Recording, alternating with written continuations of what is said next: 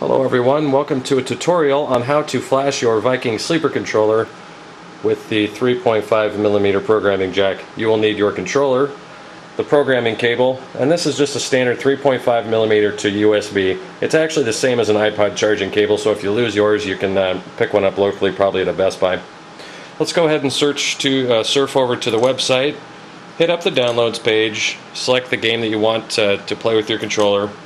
And because we are programming a sleeper, let's go ahead and pick one of the sleeper presets. I'm going to pick World at War here,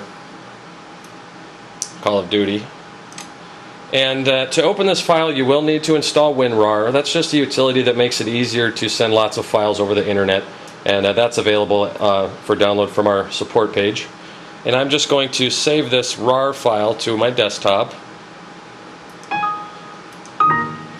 There it is. And let me zoom in here for you. To open this file, I just double click, and if I already have WinRAR installed, this is what it's going to look like. WinRAR just tells me there's two more files in here, and one is the HID bootloader.exe. Let's drag that to our desktop. That's the flashing software. One here says 4mode plus sniper.hex. That hex file, that's the code that will actually be flashed into the controller. And that's pretty much all you need WinRAR for. So now we've got those files on our desktop. Let's go ahead and launch the HID bootloader. And this is what HID bootloader software looks like. And right now it says device not detected. So let's go ahead and grab our controller. And to put our controller into flashing mode, just hold down the sync button while powering up the controller. Grab the programming cable, and I went ahead and already plugged the other end into the PC. Put it into the controller. And you'll hear Windows detect it, and of course now our flashing software says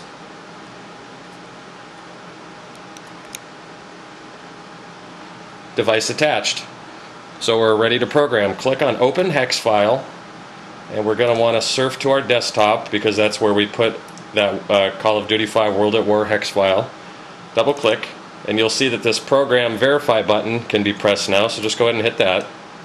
And the programming software is going to do its thing pretty quick. It's already done. And just want to make sure that the last message you see here says completed successfully. And if you do see that message, go ahead and click on reset device. That's going to take the controller back out of programming mode. And we're all done. Go ahead and unplug the programming cable. And if we hit the sync button, we'll see that our Call of Duty 5 code is in there, and it's scrolling through rapid fire modes. If you have any problems with this, just email us at support, or hit up our forums and ask one of our moderators or one of the other users to help you out. And thanks for watching.